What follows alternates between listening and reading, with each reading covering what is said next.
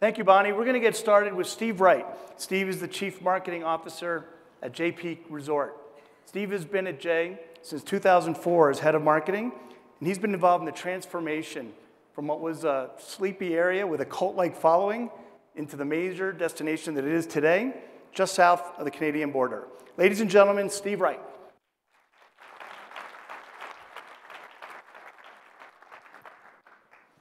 Which? Stand. Oh, okay. Okay. So we're going to start with one quick question. First of all, I'm excited that I'm an executive. I had no idea that the executive suite, this is good news for me. Talk to us about the investments that Jay has made to diversify your business on a year-round basis. You've made some really hefty investments, and I want to hear about what they are and how they paid off for you.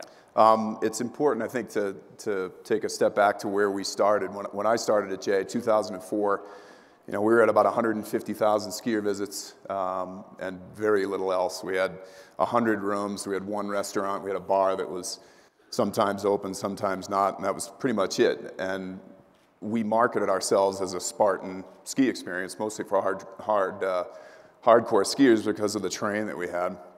And I think we started to realize that as an opportunity to move forward, the index of our profit that was being pointed towards lift ticket sales was concerning for us, mostly because of the weather, but we were exposed. So at that point, we planned out to add 3 times the lodging, a hockey rink, a golf course, and then a 65,000 square foot water park. So 50% of our guests come from Canada, 50% come from the US. And the US guests have to drive by just about every ski resort in New England.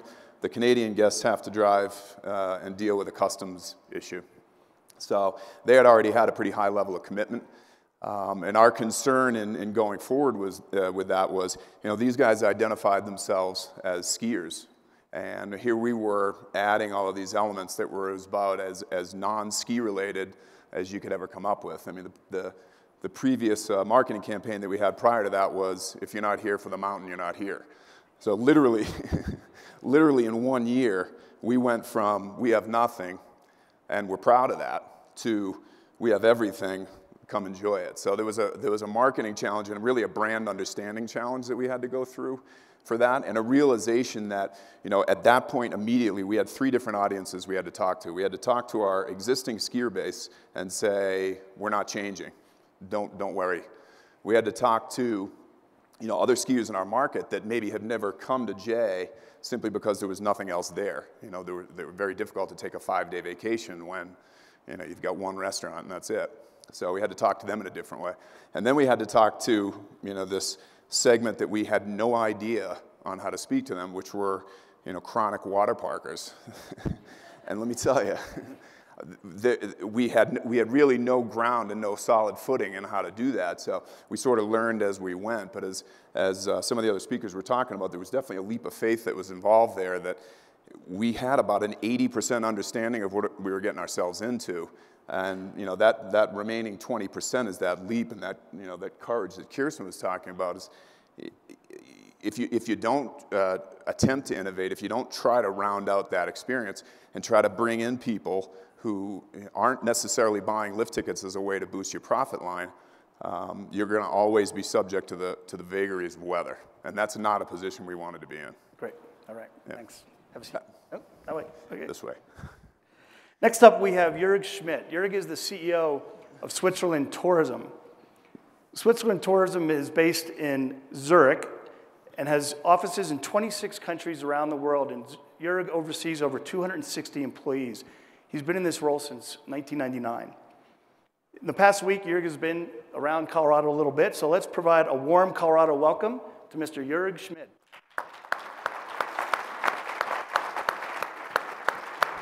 Hi, Bruce. Juerg, welcome to Colorado. Thank you. I know that you had a trip over to Vail yesterday. Yeah. Got stuck a little bit on Vail Pass, trying to get back. You visited Breckenridge, and now you've been here in Keystone. Give us an idea of the difference that you've seen in Colorado versus what you're used to in the Alps. First of all, it's such a great pleasure to be here. Thank you very much. Mike, you really have to bring that over to the Alps, to the Swiss Alps to be precise. I'm really impressed by the quality of the slopes. Grooming is close to perfection here, by the size of the ski areas, also by the altitudes that makes you breathing when walking up and climbing up the stairs. But that obviously is also the source of this magic champagne powder you have here. I'm really jealous for that. The quality, the friendliness of the staff, service level is surprisingly high, definitely high. Okay, I have to admit the mountain scenery in Switzerland may be a bit more dramatic. Please forgive me for being so straightforward. The villages may be a bit more authentic in Switzerland, but I think it's not about being different. I realized when talking to many leaders of the business here, of the industry, I realized that we have so many things in common. We face the same challenges in Europe, in the Alps. We have a stagnating number of skiers.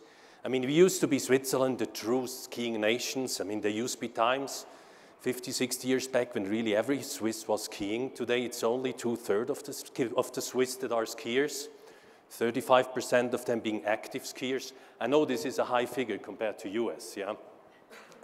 But still so, we have the challenge to bring on the next generation of Swiss on skis, of bringing on new people, of new ethnic groups on ski. We have the challenge to build up a great summer business. We strongly believe that we have to have 2 strong seasons, 2 strong profitable seasons.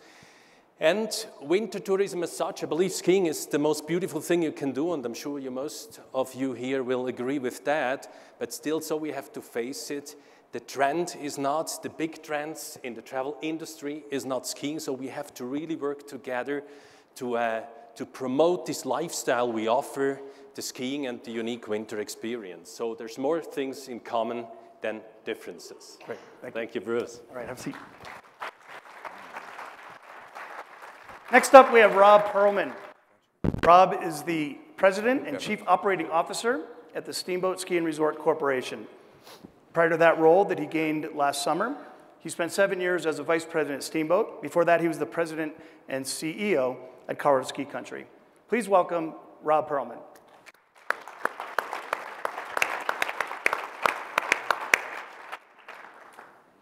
Thanks, Bruce. Good to see you. How you doing? So let's talk a little bit about branding. Steamboat has an incredibly authentic, almost iconic brand. Juerg talked about champagne powder, which I believe is trademarked. It is. You wouldn't find anything of that in Keystone, over in Steamboat. We're all among friends. Okay, so tell us about the authentic brand that you've created at Steamboat and how you've seen it help you set yourself apart from competitors and what other resorts can think about as they really build into their authentic brand. You bet. A couple things, you know, when we talk about brands, obviously all ski resorts are green trees, blue skies, and white snow. So what differentiates one resort from another resort? I didn't really build the brand at Steamboat. You know, we're all stewards of the brand. It's been around since the early 1900s when Carl Hallison founded, you know, Hallison Hill and the skiing in the valley, and it's continued on through the Steamboat brand for many years. Steamboat's been around 53 years, obviously known for its champagne powder snow. And also its great family traditions in terms of Kids Ski Free has been around since 1986 at Steamboat, so obviously very family focused. We talk a lot about Ski Town USA, which is another trademark for Steamboat, and our Olympic heritage, having 88 Olympians that call Steamboat home, and a real town with real people and very authentic. And we also talk a lot about you know, our Western hospitality. And these are the things that kind of differentiate us from our competitors. And I think every resort out there has unique experiences or unique characteristics that they need to focus in on to differentiate themselves from other resorts. Because at the end of the day, it's all about getting outside and enjoying that active lifestyle. And we talk a lot about that. You know, how can we get more people to participate in our sport and to visit our resorts rather than go to beach destinations or the Caribbean or do other things where, you know, it's not that active lifestyle, not that multi-generational experience that we can provide. So we take it very seriously to protect and strengthen the Steamboat brand, and I think everybody can focus on unique aspects of their experience that makes their resort special. Great, thanks. Thank you. All right, have a seat. Next, I want to introduce to you Matt Mosteller. Matt is the Senior Vice President of Marketing and Customer Experience at the resorts of the Canadian Rockies. Matt's been involved with customer experience since 1994, when he was the manager of customer experience at Whitefish Mountain Resort. Fast forward 22 years, and he's still focused on the customer experience at RCR, which is the largest private owner-operated ski resort company in North America. They have 6 resorts across Canada. Please welcome Powder Matt.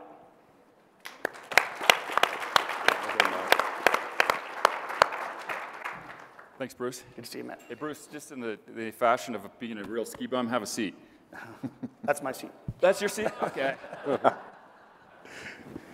Okay, so... Because we like to couch surf. Okay, that's true.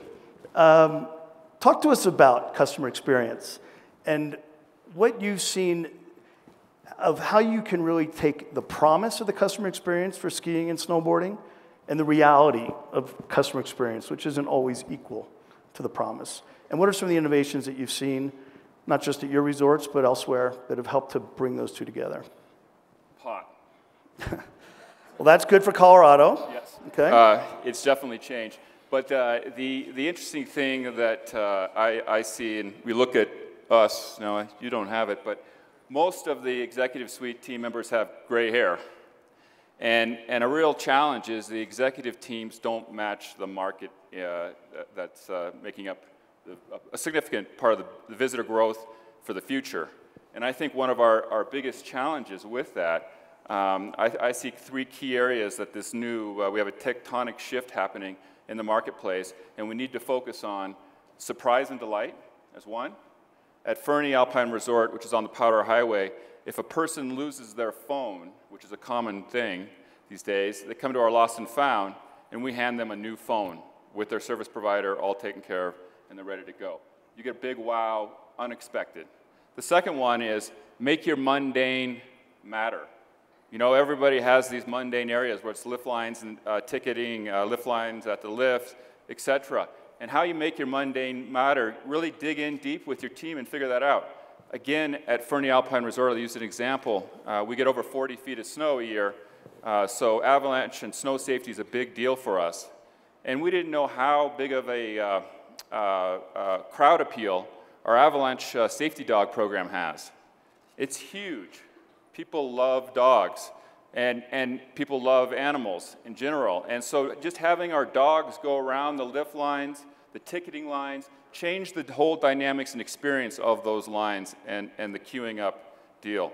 And the last one, and certainly for the millennials, micro moments really, really matter, and how we make those things stand out, how it's not just once, 2, it's 3, 4, 5, 10 times a day, and how you can dig into the soul of your resort to make that happen. And part of that, like at Fernie, we do 80s really well. It's a big deal for us, and our team get behind celebrating 80s. There's a reason why Hot Tub Time Machine was filmed there. Our staff are crazy, and they have fun. So they're constantly making zany things happen each and every day throughout the guest stay. It matters. It makes a difference. Awesome. Thank you. Okay, so for the next half hour or so, we're going to go through some of the topics that you just heard about and probably a few others. If we can bring up our poll, what we're going to do is ask you in the audience to help us decide what to talk about. So take out your phone. I know you don't usually hear that at a conference. And you can send a text message to that 650 number you see on the screen, and then decide what you want to hear most about. Use the number that's just below the topic in your message, and that will start to record the votes, okay? So we'd appreciate to see some response up there, and that'll help us direct our conversation in the next half hour. While you're all voting, let's talk about skier days and where the industry is today. Skier days seem to be the metric that everyone thinks about. It's stagnant, it hasn't really gone anywhere in 10 years. But is it really what we should be thinking about? Because I would imagine that you guys and your bosses and owners really care more about profitability.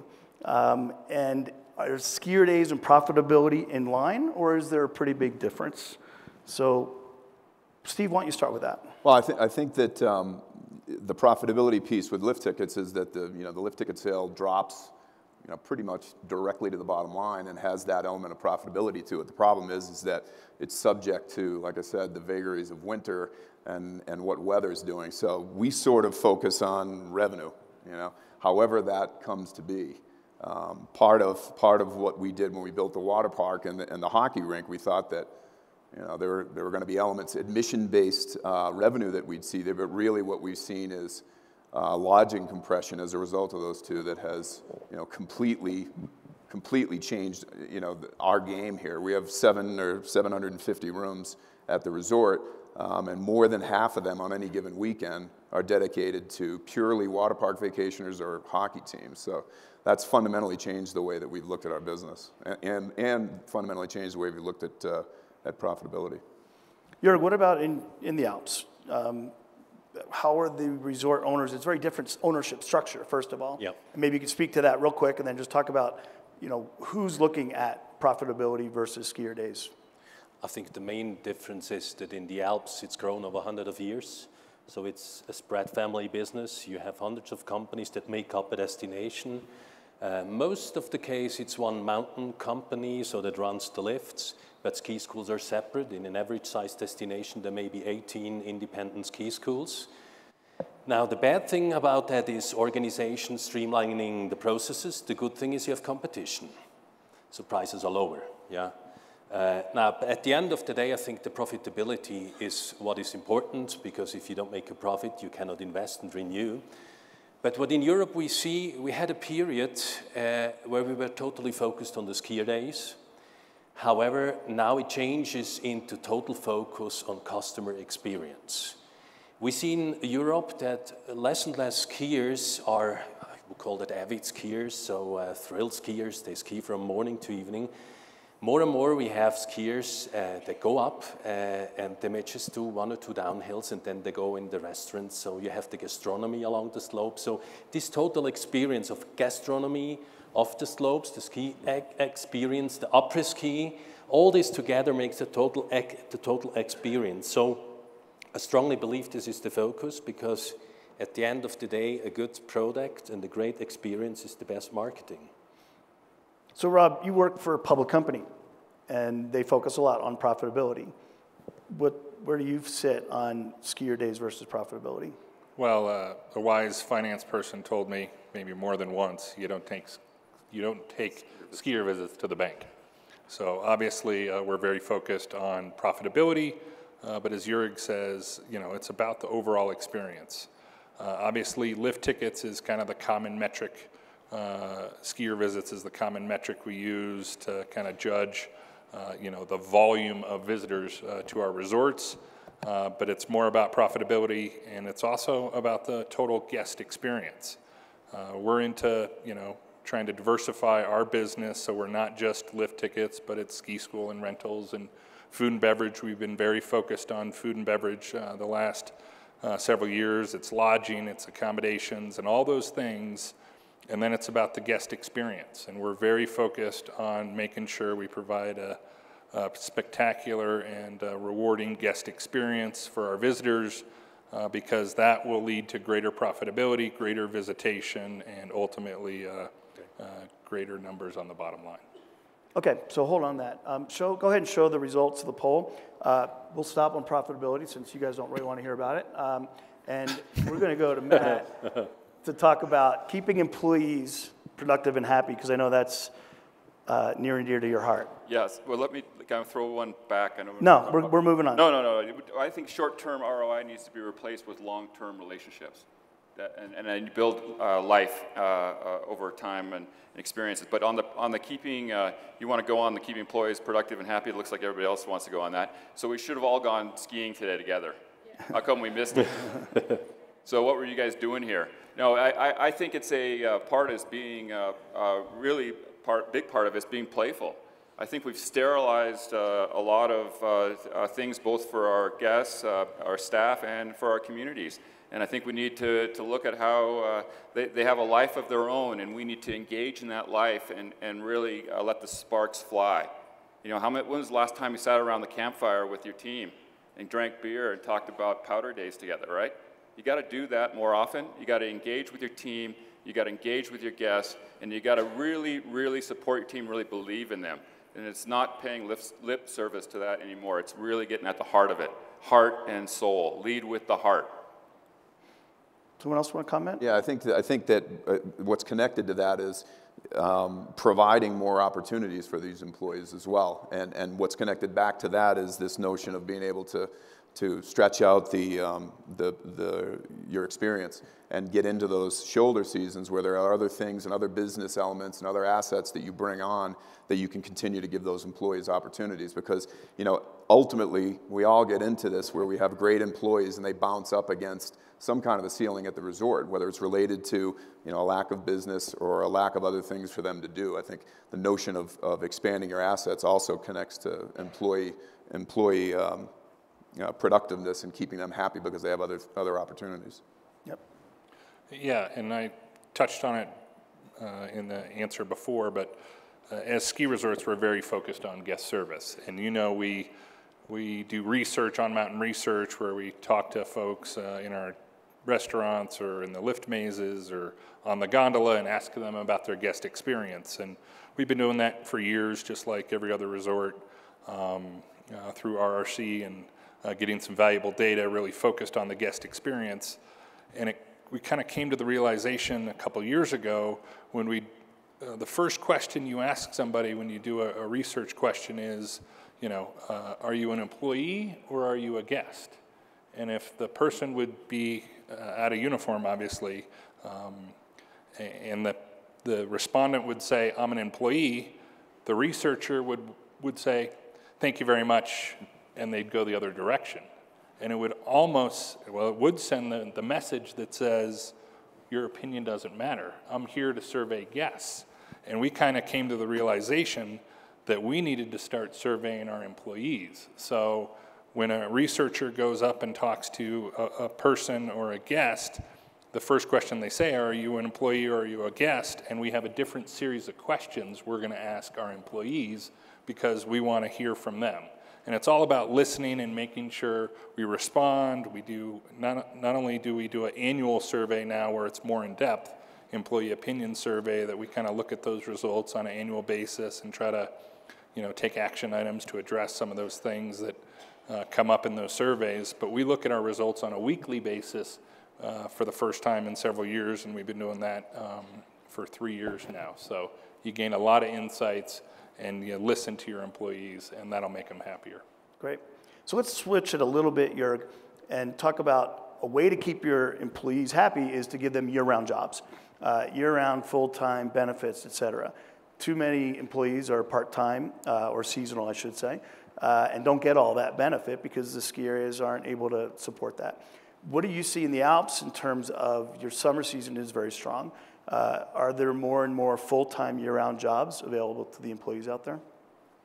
This is indeed a challenge we have. We have 2 strong seasons, winter, summer. Autumn is half strong, and then we have what you call the mud season, yeah? Yeah. This is April, May, where it's closed. So we have more and more, we see more and more that it's a year-round season, but still this is a challenge we have. And obviously, you need the year-round to be able to employ the people, to give them career opportunities, to give them perspectives, to educate them. If you have to change them every year, every season, it's a challenge.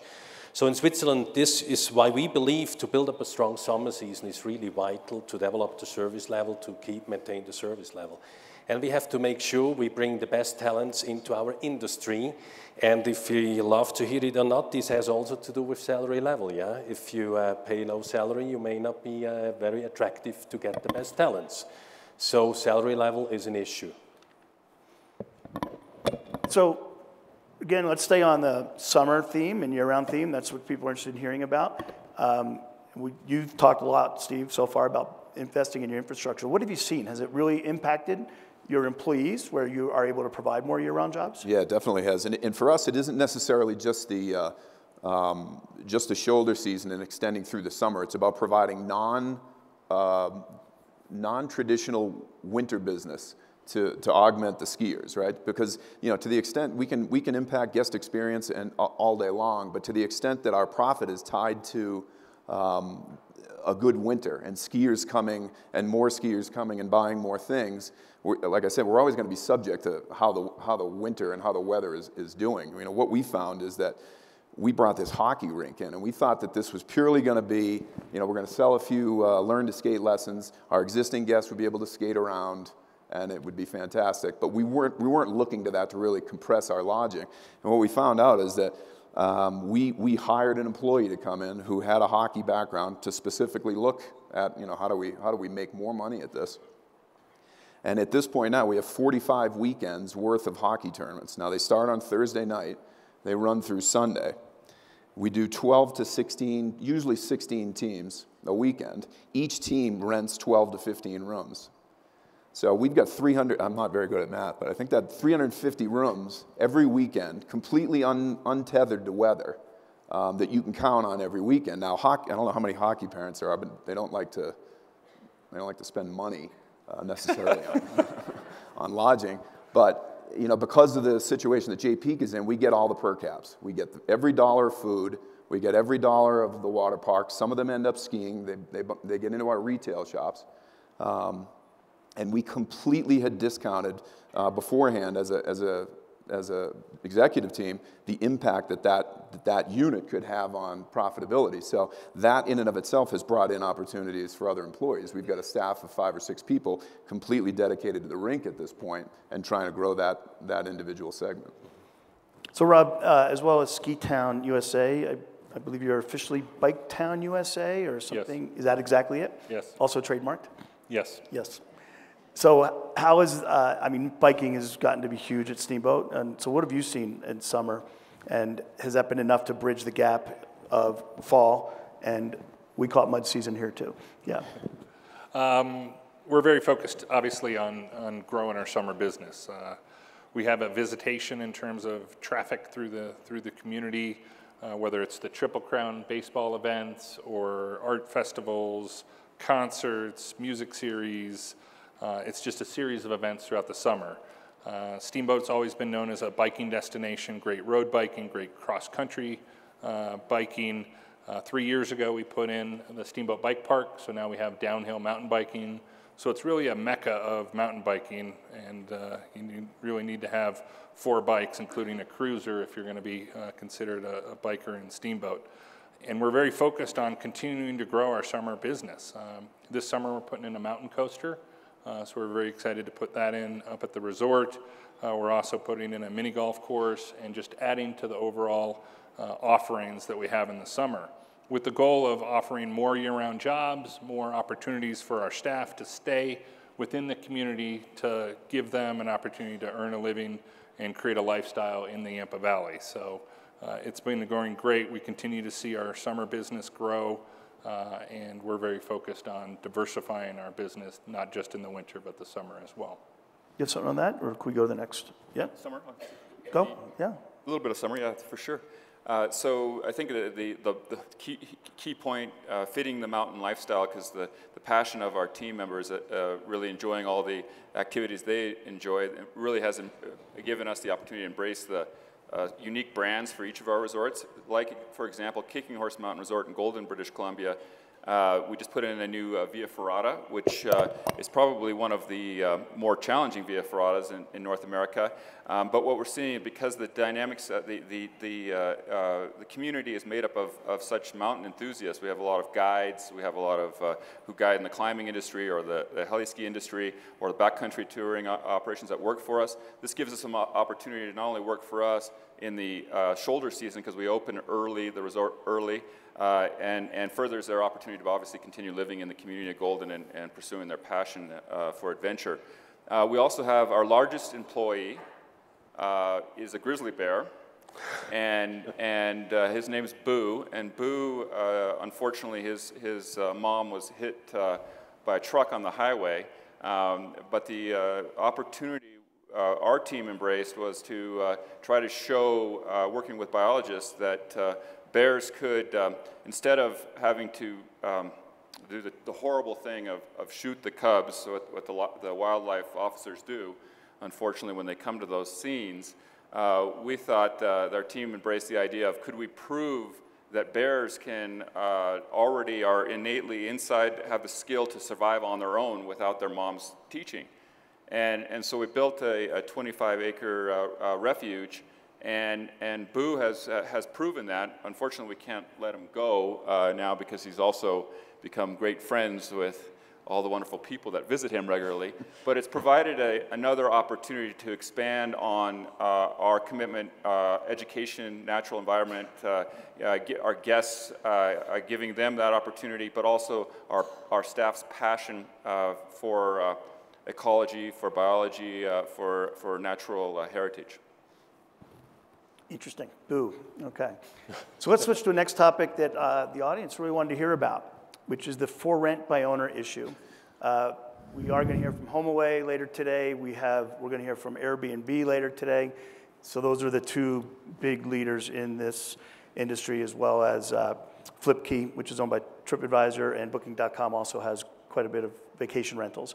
But the for rent by owner issue is really come up in resorts in a big way. Let's start with you, Rob, because I know there's a ton of those kind of units in Steamboat, and there's some pros and there's some cons, and what would you discuss regarding that topic? You know, we've heard from our previous speakers about innovating, adapting, and that's what, you know, we're in this environment where we need to do that. I think it's provided some opportunities in terms of more folks to the resort. That's better for everybody. Providing accommodations, and it's also provided challenges in terms of competition for our lodging offerings, but also competition for beds for our employees. You know, we're seeing this affordable housing crunch across the resort communities. We're not immune to it in Steamboat, and I think it has been impacted by some of the for rent by owner trends that we're seeing, but it's not going to go away, and we're not going to make it go away. So we need to adapt our business practices to deal with it, and obviously we're doing that in terms of, you know, making ourselves better in terms of what we offer our homeowners to be a part of our rental management program, and the other property management companies within the community really need to up their game as well. And that way, you know, you can compete and offer just as good a service with the for rent by owners. And I think we're all probably going to be better for it in the long run, and it provides an opportunity and some challenges that we need to adapt to. So, I mean, certainly it's disruptive, and I know it's going on in Europe as well. So what have you seen in the Alps? I mean, obviously every new sales channel that brings customer to the Alps is a great new sales channel. Airbnb is growing fast. It's not yet big, but it's growing fast. It's big in the cities in Europe. It's getting into the leisure travel business in the Alps. Now, we are welcoming them. In the same moment, we believe that they have to fulfill the same criteria as every other player. So they have to give the tourist taxes, etc. And this is not yet working. So this is a big legal thing that's going on now in Europe. But I think they have to adapt to that. But it's a great platform, and it has, I'm sure, a great future. What's going on up in the Northeast Kingdom? Well, it's mud season right now in the Northeast. That's happening. For us, we don't really, there's no supportive lodging community, either private or through individuals who are on the Airbnb platform in and around the community. So we pretty much own the lodging game. With our homeowners, we have roughly 300 homeowners. They have to either participate through our program in total. We have to be the sole renter of their units, or we don't allow them in the program because there's too much potential for confusion and crossover. But I think Rob's right that it will force the industry to come up with better strategies, and those for us being we own the lift ticket, so we can package that and our other per cap amenities in an interesting way, and it forces us to really try to leverage the fact that we own the ski in, ski out lodging for the most part. So how do we use that as a competitive advantage to try to get our share? So you're not really dealing with the issue at this point, at No. Jay specifically? No, not directly, no. I'm sure you're dealing with it at a number of your resorts. We are. And what's been the approach? Well, a little bit different in the way that the destination marketing organizations are funded in Canada. So the challenge is that the fees that are collected aren't collected by the for rent by owner or by the Airbnb participants. But on the other side of it, I think it's a huge opportunity. Many of them provide local experts. We really think that that's really beneficial. The people are passionate about the place, so that's really beneficial. I mean, it's a sharing economy. It's a form of distribution that is really taken off, and I think it's something that we totally, we've embraced it and continue to work through it. But certainly it does provide some challenging dynamics, definitely, for all the tourism attractions. And certainly taxation and regulation are two big things, and I know for sure that HomeAway and Airbnb both specifically are working a lot on that, and on a community by community, city by city basis. And a lot of cities, it's getting taxed now. Yep. They put things into place so the homeowners can charge the customer the tax, yep. and that's all coming. It's just a matter of time. It's just a matter of time. Yeah. Yep. Let's fast forward over to customer experience. Matt has been at it for 22 years talking about customer experience. He gave us a good intro.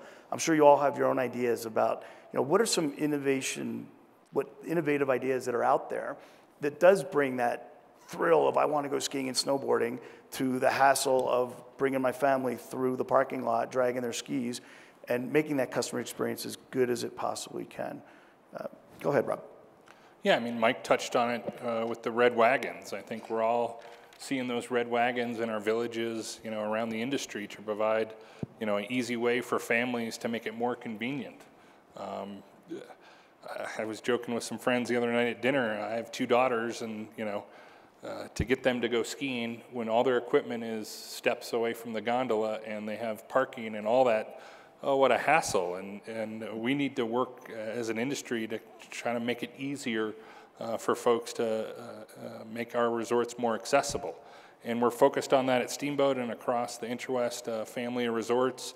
We talk about effortless and what can we do to make it easier for our guests to experience our resorts. And once you get onto a ski lift or you're sliding down the hill with your family or your grandparents and the grandchildren, it is magical. And to get to that point, it takes some effort. So we're looking at all our processes, including the rental, including the lift tickets, including what it takes to get to that point, and trying to make it easier and cut out any place that we make it effortful, if that's a word.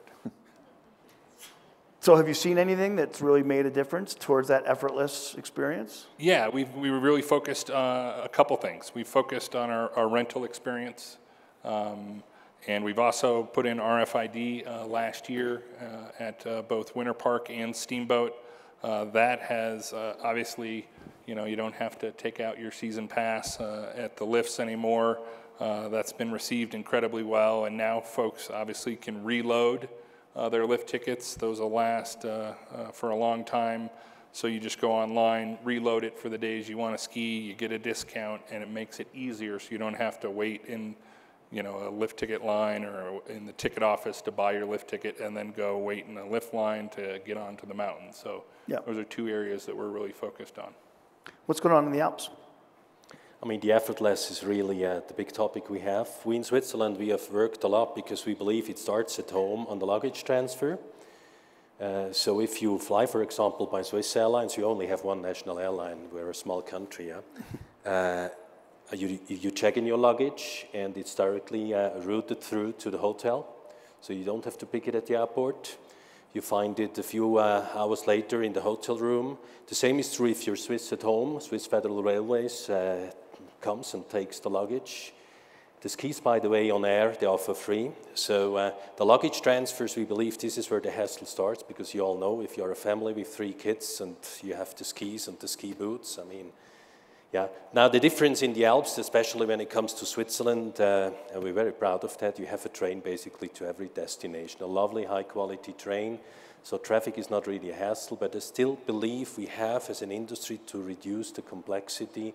It takes still too many steps from the moment you arrive till you are on the slope, and I couldn't agree more. Once you're on there, the experience is outstanding, but there's still too many steps. We're working very much on that, yeah.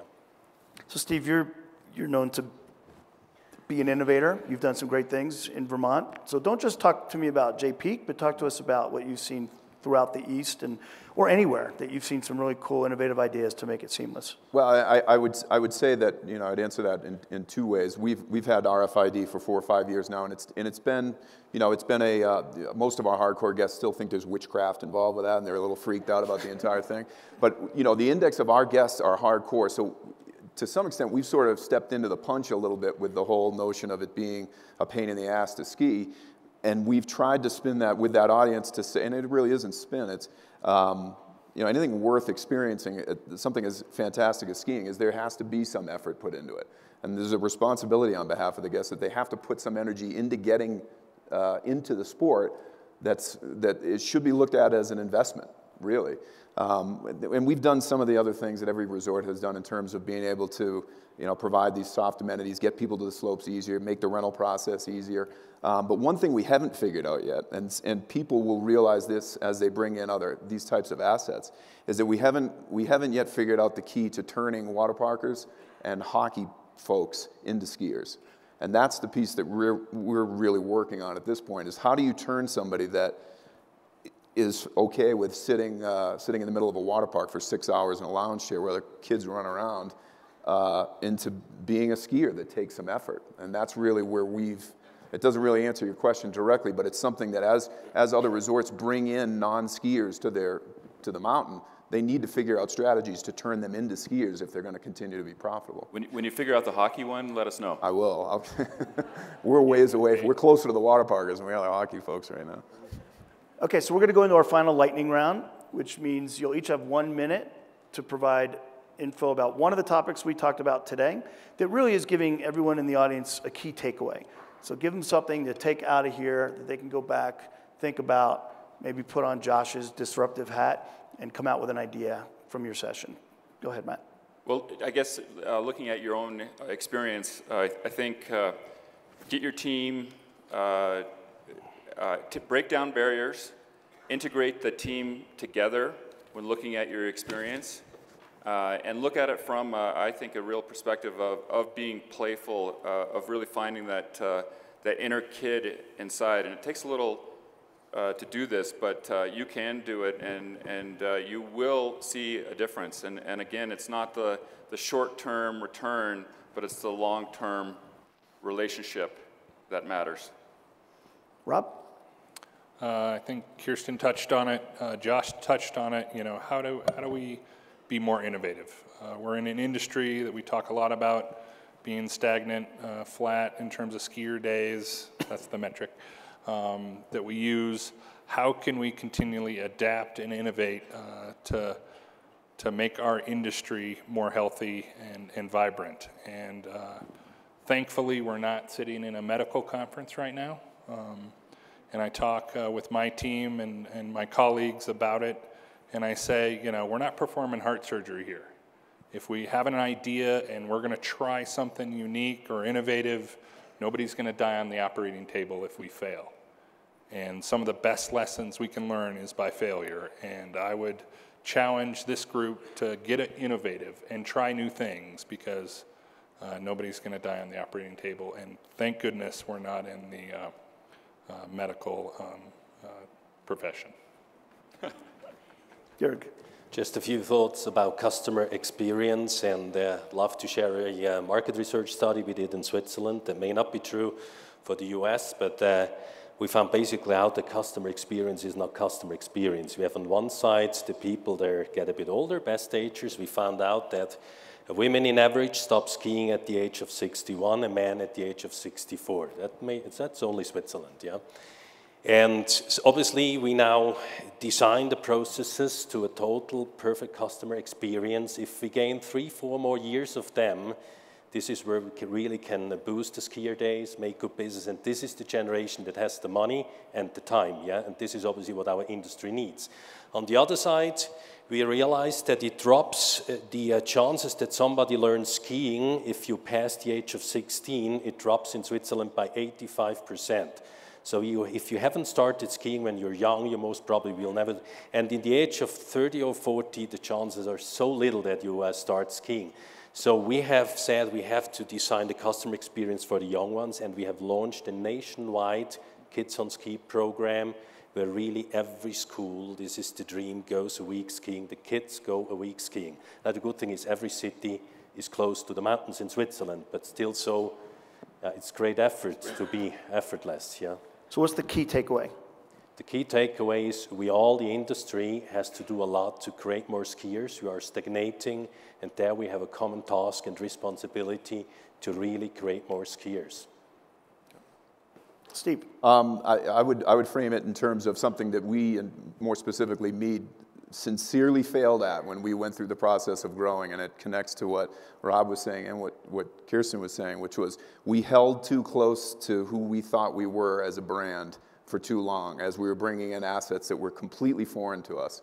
And we didn't want the water park, we didn't want this, we didn't want these many restaurants, we didn't want 700 rooms, because we were so involved with who we thought we were. And it took us too long, definitely took me too long, to be able to disassociate from that and really have the courage to say, all right, we need to bring in these other assets. So that, the takeaway is what we all talk about is don't grow so fond of who you are that it stops you from becoming something different. Good point, Dan. Great. Ladies and gentlemen, Matt Mosteller, Rob Perlman, Juerg Schmid, and Steve Wright. Thank you.